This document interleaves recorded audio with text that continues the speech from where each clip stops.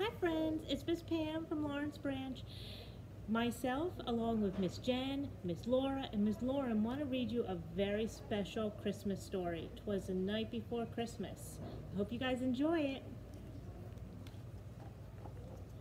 'Twas the night before Christmas when all through the house not a creature was stirring, not even a mouse.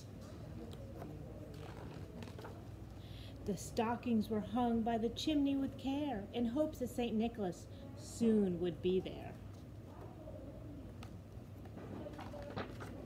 The children were nestled all snug in their beds, while visions of sugar plums danced in their heads.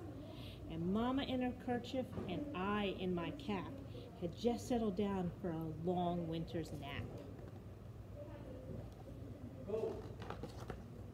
When out on the lawn there arose such a clatter, I sprang from my bed to see what was the matter. Away to the window I flew like a flash, tore open the shutters, threw up the sash. The moon on the breast of the new fallen snow gave the luster of midday to objects below.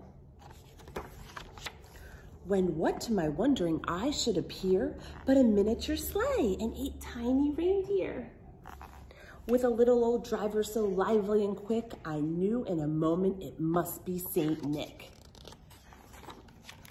More rapid than eagles, his coursers they came, and he whistled and shouted and called them by name.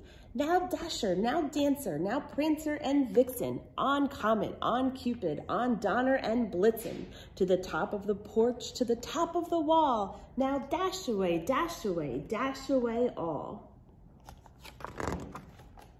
As dry leaves that before the wild hurricane fly, when they meet with an obstacle, mount to the sky. So up to the housetop the coursers they flew, with a sleigh full of toys and St. Nicholas too. And then in a twinkling I heard on the roof the prancing and pawing of each little hoof. As I drew in my head and was turning around, down the chimney St. Nicholas came with a bound.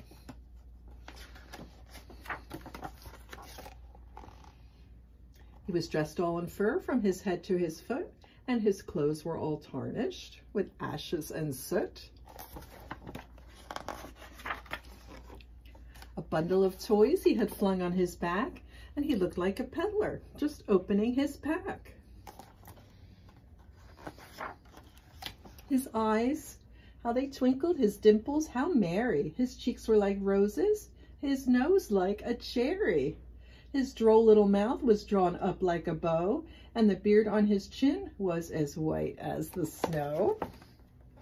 The stump of a pipe he held tight in his teeth, and the smoke it encircled his head like a wreath. He had a broad face and a little round belly that shook when he laughed like a bowl full of jelly. He was chubby and plump, a right jolly old elf, and I laughed when I saw him, in spite of myself. A wink of his eye and a twist of his head soon gave me to know I had nothing to dread. He spoke not a word, but went straight to his work, and filled all the stockings, then turned with a jerk, and laying his finger aside of his nose, and giving a nod, up the chimney he rose. He sprang to his sleigh, to his team gave a whistle, and away they all flew like the down of a thistle.